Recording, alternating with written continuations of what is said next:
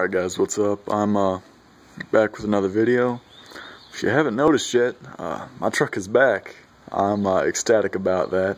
It is now sitting back in its rightful place in my driveway, while my grandpa's truck is off to the side before I take it back to him, which will probably be sometime this week.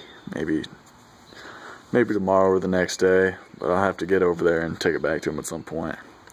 So yeah, here it is, and it's sitting right in the driveway like it should be, except now it's not pissing automatic transmission fluid all over my driveway. That's a wonderful thing. Let's see, down up under here, if you can see that, new shocks on the front half.